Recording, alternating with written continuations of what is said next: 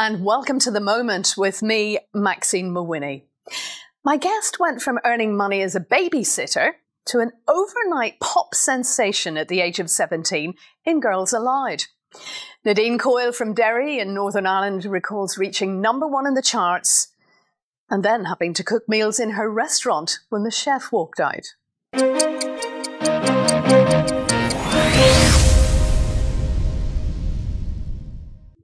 Nadine, what was your moment? My moment was when I had moved to London. I was 17 and we just got to #1 because it was #1. And I thought, what has happened in my life? I'm not just the babysitter anymore. What's going on? And that was with Girls Aloud. That was with Girls Aloud. So take us back to the beginning, though, because you don't just suddenly arrive in London and join this band and become #1. Take us right back to the beginning from home in Northern Ireland. So home, I loved growing up in Derry in Northern Ireland. Loved, went to a great school, had great friends. I have 2 sisters, great parents. So everything, was very idyllic, lovely childhood and into my teenage years. But I've been interested in singing, and I sung, various different things, never professionally or anything. And then I auditioned for a band and kept getting through to the next round, and the next round, and the next round. And then they invited me to come over and live in a house with all of these other girls. And it was still the audition process. And that just kept going until eventually I was on the band and the song was #1 and we have all these people around, like these music industry people, and I'm thinking, what does that mean? A record label? What does that mean? A tour manager? What are these things? So just learning from scratch. And explain how the band was put together. It was an audition process. So everybody just auditioned and then they had, different rounds. It was a show called Pop Stars The Rivals. So they were looking for a girl band and a boy band. When you were auditioning, did you think you would get through? No, absolutely not. Each round or each day, I expected that was going to be my last time there. I didn't think at all for 1 second, especially being from Northern Ireland. I think I was the only Irish one on the competition that had gone so far. So you're kind of out of your comfort zone as well, almost. So you're just expecting. But you were very young as well. Yeah, I was very young, and there was a lot of older girls and things in for it. So you just don't think that you're going to get through. So each day I was like, okay, this will be the day when I'll not get through, or this will be the day, and that day didn't happen, and nobody was more shocked than I was. I was like, what?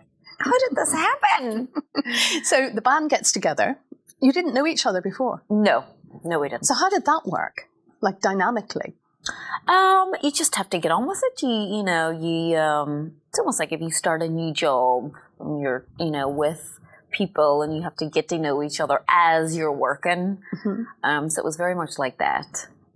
And take us through the process of, you talked about tour managers and being on the road. So what actually happened then? Did you go on the road? Did you have to write music? What happened? So for the first few months, it was a blur. Not a lot of sleep, doing loads of shows, nightclubs and universities, and then TV shows, and there was lots of magazines in those days, like kids magazines, Sugar and Pop and Smash Hits and all of those. So just every day and night was completely filled with having something to do. So it's all a bit of a blur. So you became instantly famous at the age of 17. Mm-hmm. How did you cope with it? I think it was fine. I think whenever you're doing it yourself, you're removed from it. And you can see other people are treating you slightly differently than before. But that's the only real difference. Better hotel rooms? Yeah, you do. But even in those days, we had to share hotel rooms. So you're still sharing a room and doing, loads of work, meeting loads more people, doing another show. So you just don't really know what's going on. You're just trying to stay awake. Girls Aloud became enormous, didn't they? Huge.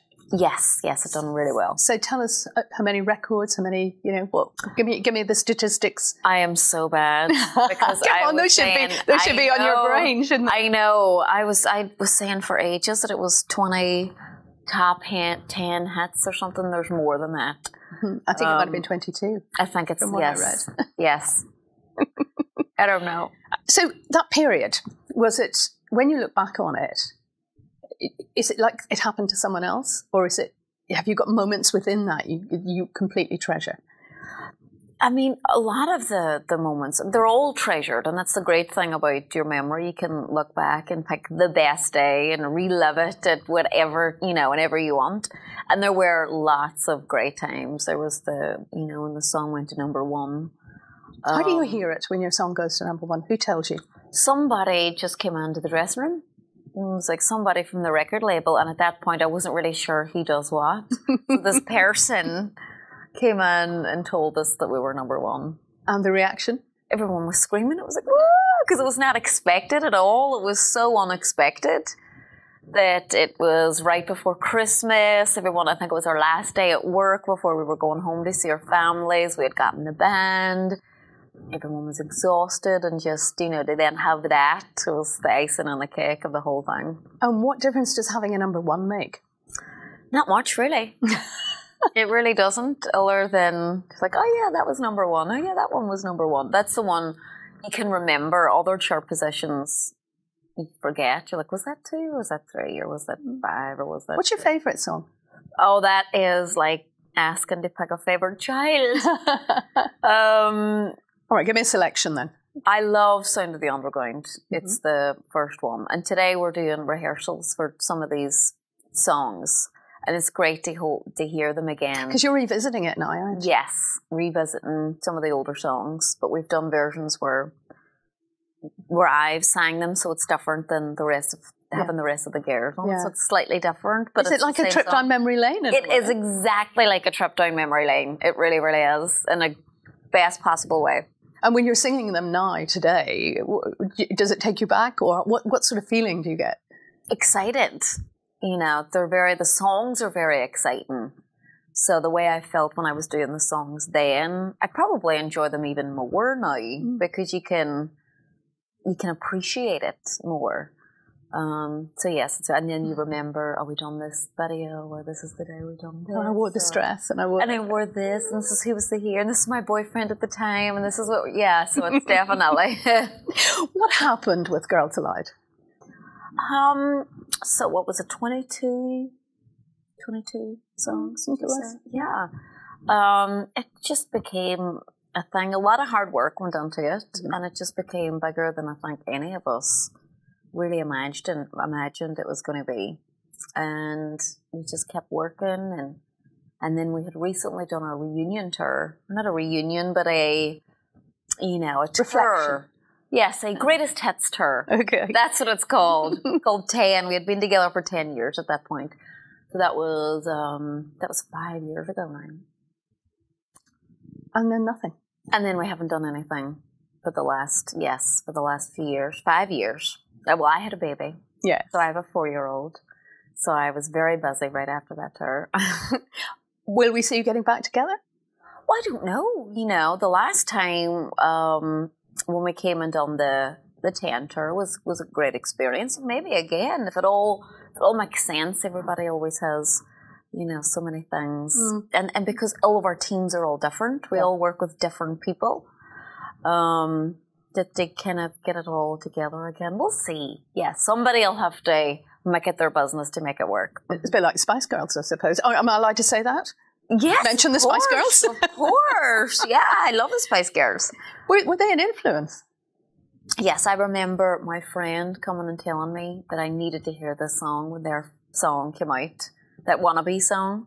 And I remember it was a beautiful day in Ireland, and it's just one of those memories that really sticks. And it was their song, so they have been an influence. What about, you said when you went into the band at the beginning, it was like you coming together as a job, more or less. Are you still together? Do you get in touch with each other? Or do you? Not really. No, not really. I mean, occasionally I see, although again, it's been years and years since I've seen her, Sarah, but our paths don't really cross anymore. We worked a lot together, some years ago. But then we just we don't have the same friends, or we don't have the same jobs anymore. And you're in LA a lot as well, aren't you? And I had the restaurant in LA. Tell us about your restaurant. Yes, that was great. Loved having, yes, that was on Sunset Beach in California. And what was it called? It was called The Irish Mist, is what it was always called. So they had just put a Nadine's in front of it just for, and I didn't know they were doing that. Yeah. It's like, what have you done? Name and lights. And I just love, because I love to cook. So anything cooking or... So what, you're in the bar cooking? Well, one day I was. Not every day. And chefs are notoriously temperamental. Yeah. So one of our chefs just kind of lost the head one day and stormed out. He was Irish as well. And he, just stormed out. So you had to take over? So I what did you cook? I'll do it. Well, I had to keep referring to the menu, even though I had put the menu together. It was before. Mm-hmm. So when people were ordering things, I had to keep going to keep. And going could you to cook menu. everything? Yes, I could. Yeah. What was really heavy was the big industrial fryers. So that was, I had to get one of the guys, the prep guys, to do that. I was like, I actually can't lift it. It's far too heavy when it's full with chips. So if I'd come in that day, what would you have been cooking? What would I have been eating made by Nadine? Well, there was a curry special. Mm-hmm. So that was handy. Whoever ordered that, I was like, oh, it's just so handy. But then anything else on the menu basically was available. I could make it for you. You could order it, and I would have had to look at the menu and say, okay, in a Caesar salad, what are we putting in our Caesar salads? Okay, and we don't have those often in Northern Ireland, do we? No, I didn't know what a Caesar salad was until I moved to London, which is terrible. Talking about Northern Ireland, when you go back, I mean, it must be amazing for your parents and your family, but what about people in Derry? Do they come up to you? Do they still, say, oh, hi? Yeah, people are lovely. Really, really, really lovely. And so it means it takes you ages to get anywhere because you're stopping chatting to people for ages. You're like, oh, how's this or how's that? But it's great. It's a really nice community, and you always know people, so you daren't go out half dressed. Oh, you have to have your makeup on. You have to have your makeup on there, absolutely. Or you will be caught. You will run into somebody. Exactly, exactly. And they say I saw her without her makeup. Yes, I was buying toilet roll one day, randomly, for my sister's house, and this girl was like, oh, can I get a picture? As you're holding the toilet roll? I'm holding the toilet roll on this picture. That then it showed up on Facebook somewhere that my sister showed me. I was like, oh no, you just can't even be embarrassed about these things, can you?